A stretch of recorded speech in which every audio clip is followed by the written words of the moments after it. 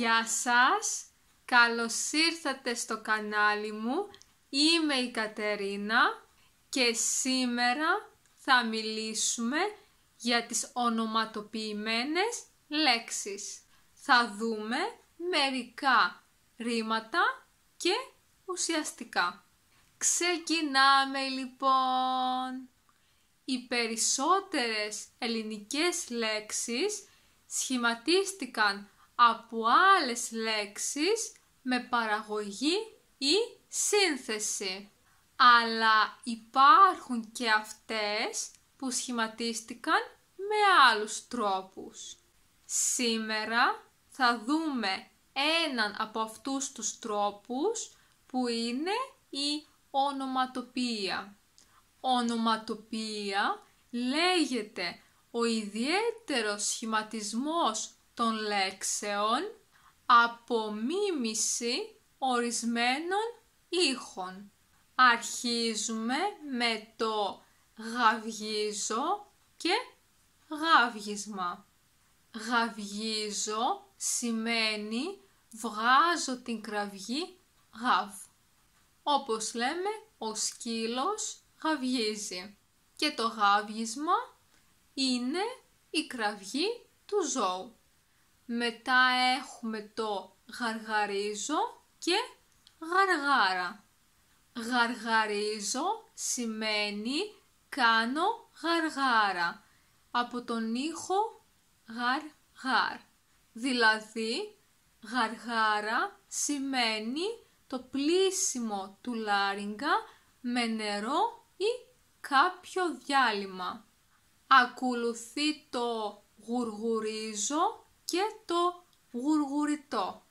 Το γουργουρίζω προκύπτει από τον ήχο γουργουρ και είναι η παραγωγή συγκεκριμένου ήχου που δηλώνει χώνεψη ή πείνα. Και το γουργουριτό είναι το αποτέλεσμα του γουργουρίζω. Όπως λέμε, γουργουρίζει η κοιλιά μου.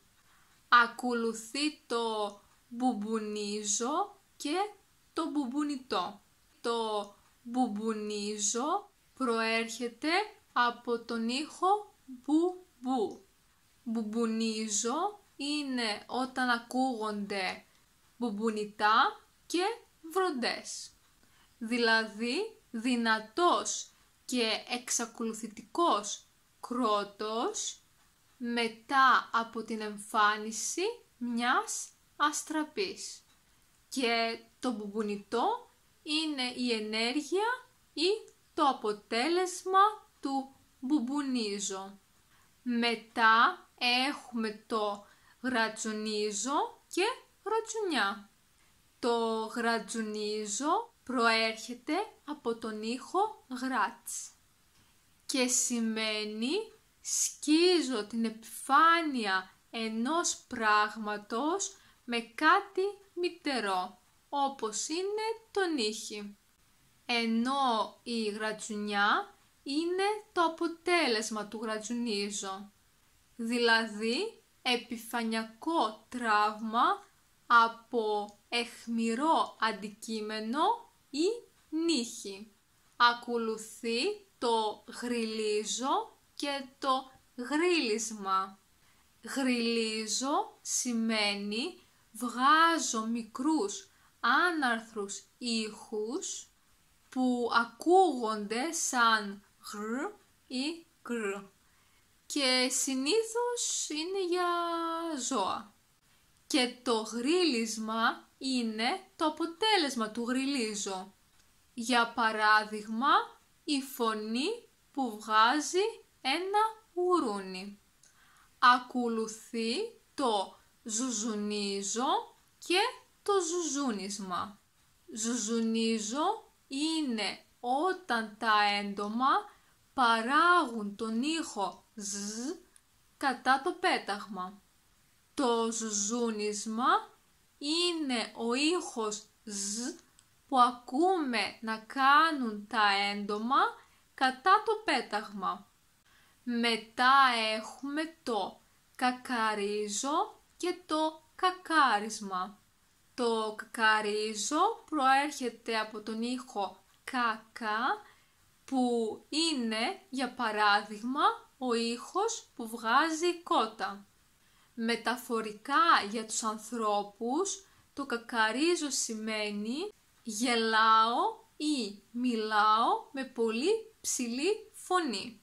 Και το κακάρισμα σημαίνει η φωνή της κότας. Ακολουθεί το κλωσάω και κλώσιμα.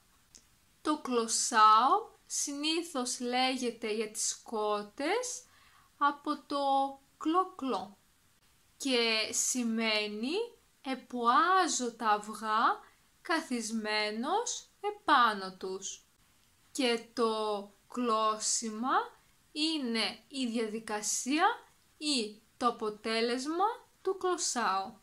Μετά έχουμε το κοάζω και το κόασμα.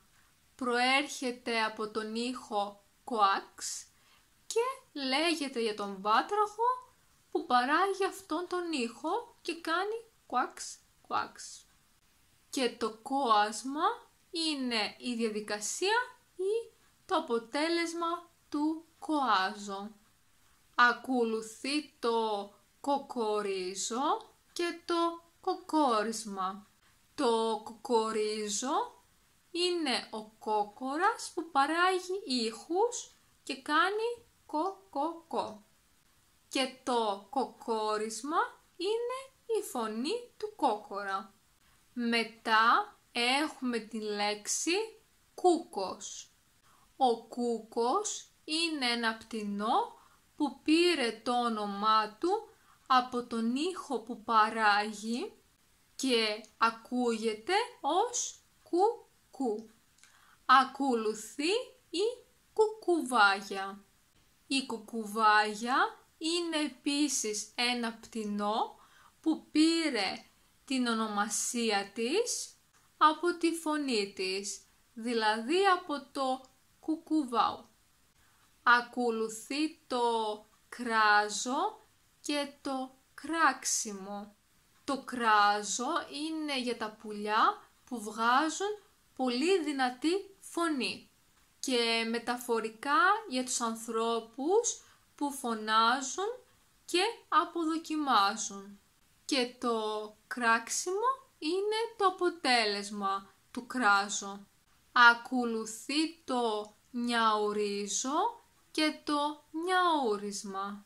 Νιαουρίζω σημαίνει κάνω νιάου, δηλαδή η φωνή που βγάζει η γάτα. Και το νιαούρισμα είναι ο ήχος της γάτας. Μετά έχουμε το μουγκρίζω και το μούγκρισμα. Το μουγκρίζω είναι ο ήχος που βγάζει η αγελάδα, δηλαδή το μου. Και το μούγκρισμα είναι το αποτέλεσμα ή η διαδικασία του μουγκρίζω. Μετά έχουμε το πλατσουρίζω και το πλατσούρισμα. Το πλατσουρίζω είναι από το πλάτς που σημαίνει παίζω σε ριχά νερά και συνήθως είναι για τα μωρά. Ή αλλιώς κάνω πλάτσα πλούτσα, δηλαδή πλατσουρίζω. Και το πλατσούρισμα είναι το αποτέλεσμα του πλατσουρίζω. Ακολουθεί το κράτσα κρούτσα που προέρχεται από το κράτς. Λέγεται για οποιονδήποτε ενοχλητικό ήχο που επαναλαμβάνεται, όπως το μάσιμα ξηρών καρπών. Ακολουθεί το ματς μουτς που είναι ο ήχος του φιλήματος. Μετά έχουμε το τσάκα τσάκα που προέρχεται από το τσακ και σημαίνει γρήγορα. Για παράδειγμα λέμε θα φάω τσάκα τσάκα και θα έρθω. Ακολουθεί το τσάκα τσούκα που προέρχεται από το τσακ, σημαίνει το ίδιο πράγμα με το κράτσα κρούτσα. δηλαδή είναι ο επαναλαμβανόμενος ενοχλητικός ήχος. Μετά έχουμε το τσούκου τσούκου που σημαίνει αργά αργά. Και τέλος έχουμε τη λέξη ο τζίτζικας. Προέρχεται από τον ήχο τζι τζι. Ο τζίτζικας είναι ένα έντομο που το καλοκαίρι κάνει το χαρακτηριστικό επαναλαμβανόμενο ήχο τζι τζι τζι. Αυτό ήταν λοιπόν και για σήμερα.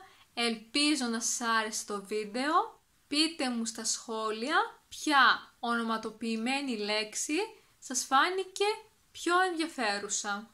Και μην ξεχάσετε να πατήσετε μου αρέσει και να κάνετε εγγραφή στο κανάλι μου. Επίσης μπορείτε να με βρείτε εδώ.